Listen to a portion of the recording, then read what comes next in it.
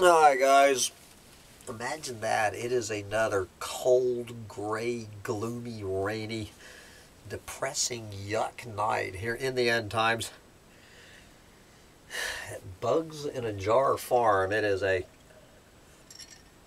gloomy Tuesday night, October 4, 2022, and I just couldn't resist this little story.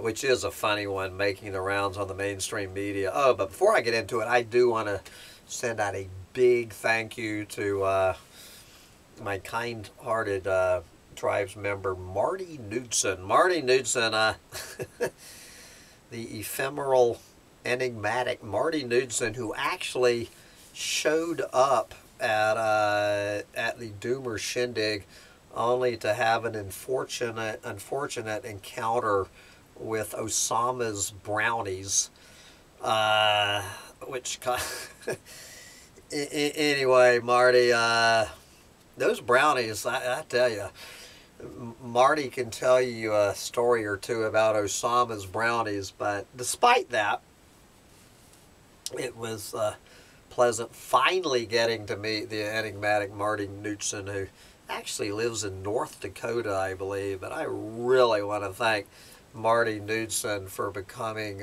far and away my #1 patron on Humpty Dumpty Tribe.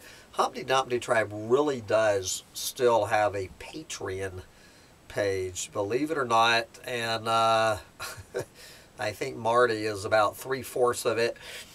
But dude, I really appreciate the kindness, and anybody who has ever supported the Humpty Dumpty Tribe Patreon page, or the Collapse Chronicle, or even the Sancho Panza.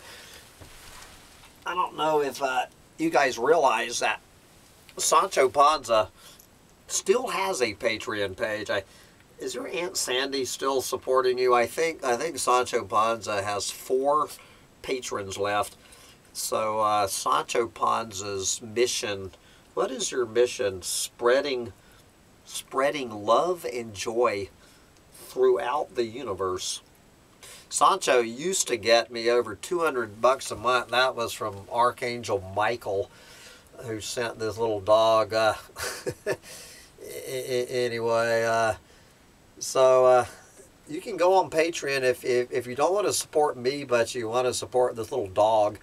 You can go on the Sancho Panza Patreon page and support the little dog.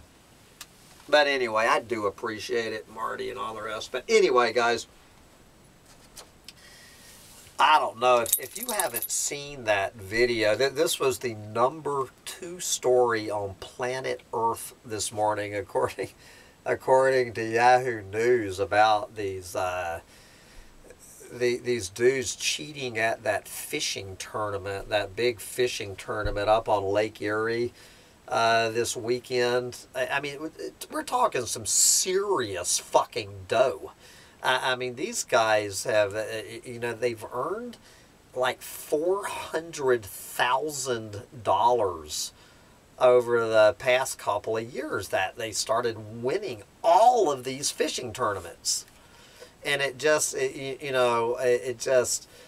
clearly these guys were cheating. So they won this big ass fishing tournament, and people just said finally they're calling the bullshit on it. And so the judges sliced open the bellies of the fish. I would play the video, but I'm too nervous of getting a copyright strike. But it's easy to find. Just go on YouTube and put in fishing tournament cheaters getting their balls busted or whatever. It is really fucking funny, and it's a wonder these fuckers didn't get killed. They have riled up these rednecks, and they should. These motherfuckers. So anyway, I of course, reading this story, I did have to read it with a little bit of guilt and shame, because Hambone Little I must say, has entered one fishing tournament in his entire life, and he won it. He won the fishing tournament. This was in Canada when I was 20 years old. Good God. So 43 years ago, my brother and I and some other folks went up to Ontario to go fishing up there in Canada. So it wasn't team fishing. There were 6 of us, so we each spent $20 in the pool, but we were all fishing for ourselves, so it wasn't teams.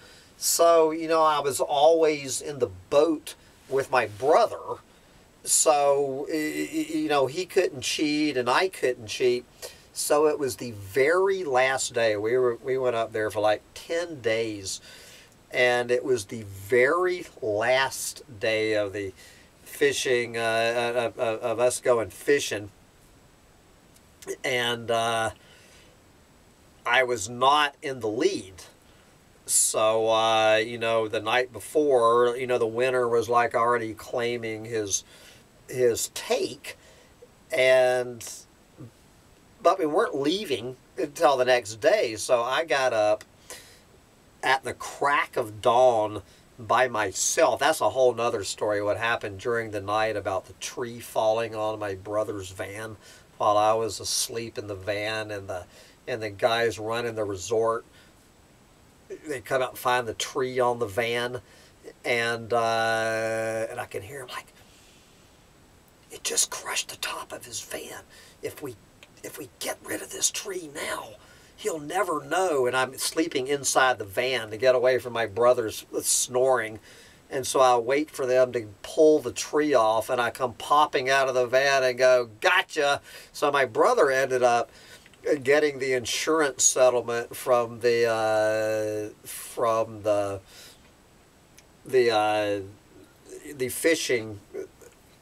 fish camp, you know, for the roof of his van, and you couldn't see the dent. So he went off to Vegas with that money and ended up winning $700 at the Keno table. Of course, he didn't give me one fucking penny. But anyway, I digress. So it was that day. So I was up early because of that damn tree falling on my brother's van. So I get up, and everyone's still asleep. And I say, fuck it, this is my last chance to head out. So I go out by myself, and I have no witnesses. And what do you think happens? I catch this nice damn fish, and I'm thinking, this fish has got to be close. I can't remember. It was, I tried to beat about somewhere around 8 pounds, something like that. So I catch this damn fish, you know, in the 11th hour and 59th minute, and I'm looking at this thing. It was a northern pike, is what it's called, a northern pike. And I'm looking at this goddamn thing and thinking, I've got to be within ounces of winning this fucking thing. And, you know, I'm looking all around, nobody around. And so I paddle over to this gravel bar. It was kind of foggy. You know, you couldn't see what anyway. So I'm in the damn fog on the lake, and I paddle over to this gravel bar. You know, right out of the cartoon. These fucking things have nasty teeth on it. Get this pair of pliers. And I'm opening this fish's mouth, and I'm dropping gravel down and stuffing fucking gravel down this fish's throat, thinking I'm going to get my fucking ass killed if I get caught. And I come cruising in, and the rest of the guys are just getting out of bed and making breakfast and stuff, and I come out there with that fish, and the guy who thought that he'd won the $120 looking at my fish, and he goes, no, he goes, I'm the winner. And I said, we got to get out the scales. I said, and he goes, clearly my fish is bigger than your fish. And I said, you know, let the scales decide. So we went over to the scales and hung that fucker up. And I took it, what was, I mean, it was like 3 ounces that I won. And I damn took that $120. Oh, God, I took that fish. I took that thing all the way back to Atlanta, and I remember being in the kitchen with my mother. You know, my mother is more honest than Edith Bunker. You know, I said, Mom, I said, I've got something to, I got to come clean. She goes, what? So I said, watch this. And I and I gutted that fish, and all of this fucking gravel falls out of the kitchen sink, and she's like, "What the hell is that?" And she tried to be acting like that she was ashamed of her son, but she thought it was fucking funny, because it was fucking funny. It was fucking hilarious. That's what it was. You know, $120, and but these guys, man, I mean, $400,000, and you know, there's no way. I mean, obviously, you know, they'll never be in a fishing tournament again, but all that money they've already pocketed, I guess, is theirs to keep, because what the fuck are you going to do? There's no way. It won't surprise me if one of these fuckers ends up dead, man. They have pissed off a lot of rednecks. They better be putting up the damn for sale sign and getting the hell out of upstate New York. I think somewhere around Buffalo, New York. Anyway, get out there and stuff gravel down your fish while you still can. Yes, little dog, you were not there for that adventure. Anyway, I just thought that was a funny story. So, don't trust anybody. You know, goddamn humans. If we think we can get away with it, we will try to get away with it. I wonder what other stories I can think of to own up. That one is a tame one. Bye, guys. Sandy and Jennifer have a show coming on? All right. I think they do. Bye, guys.